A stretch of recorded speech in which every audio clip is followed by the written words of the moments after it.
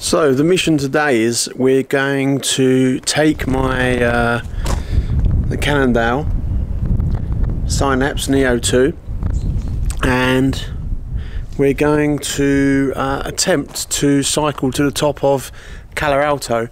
This was used on the tour on La Vuelta about 3 years ago, I think, and it's pretty extreme. And it's just a peak you can see in the right around the distance. It's up there, and it's a 28-kilometer climb. So we'll drive to Saron, which is the town at the bottom of the mountain, and then I'll cycle up. So we've got a full battery. We've got nothing much. We'll have a car follow me. Sam and Phil will be up there with cameras, and we'll try and put together a little film showcasing the bike, because it's all about the bike. I weigh 100 kilos, which is outrageous. The bike weighs 17 kilos, so it's 117 kilos. We're going to see if we can haul to the top of the bike on the battery. Average, I think it's about 9%. It goes up to 22, 23% in a few places. So it's really a test to see just how good the battery and motor are, to give you some idea of what it's like in the real world under real conditions, under extreme conditions. These are not conditions that you'd be doing every day, but so that's the test. So we're going to pack the bike up and we're going to head off, and we'll be back on the bike.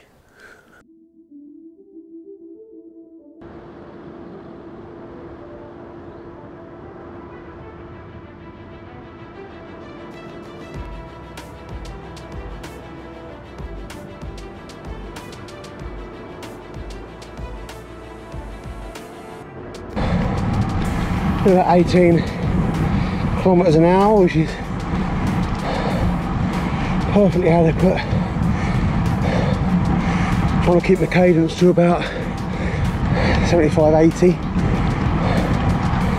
Keep the legs spinning. There's a sign no one likes to see. I'll just grind this bit out.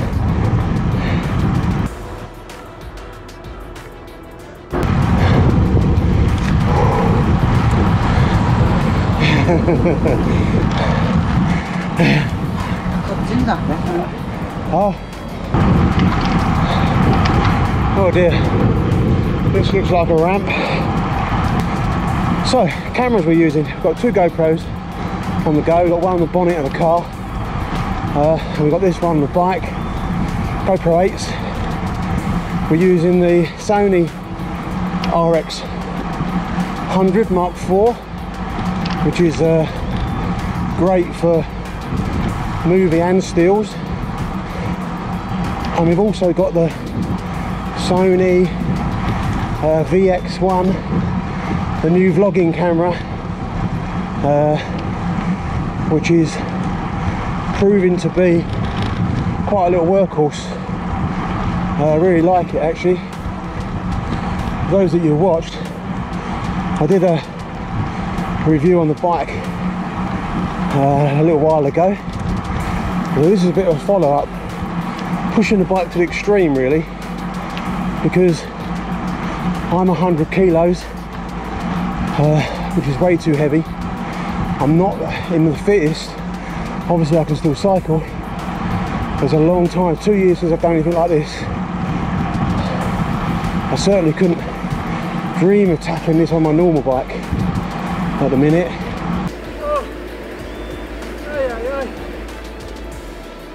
Not far to go. Not far to go.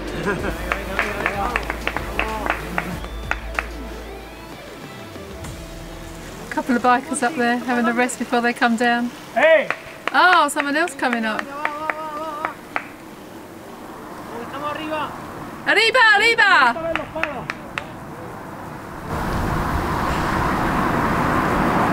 So we've got 4K to go. His legs will be feeling it now. Oh, come on, where's his turn off?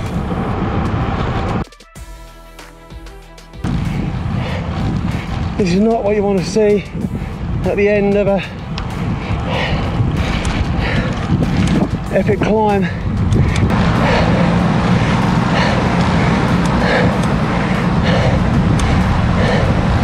We're nearly at the top, and here we go. There's the observatories come into view. Oh yeah, the hard work nearly done. We're on top of the mountains. We're at nearly 2,400 meters. It comes through the finish line!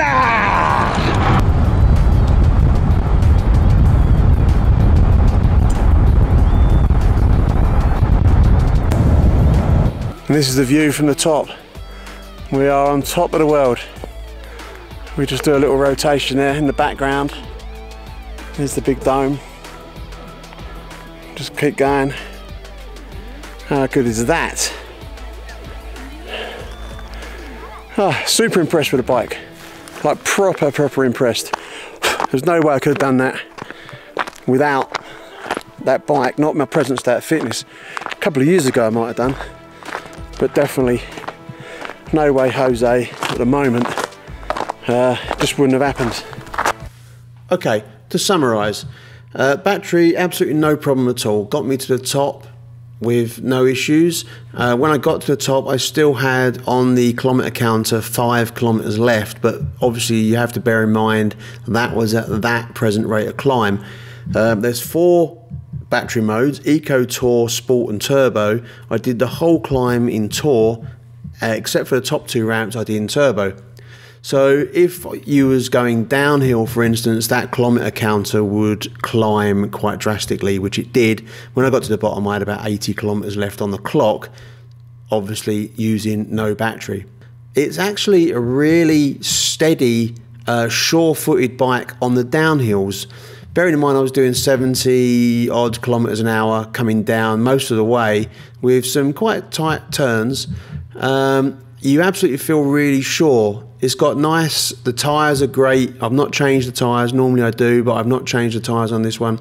They're absolutely fine. You don't feel like you're in any trouble. It's comfortable because they're fatter tyres. Yeah, I can only say good things about the bike really. So any questions, please leave some comments, like and subscribe, and I'll do some more stuff. Thanks for watching. Excellent. Till next time.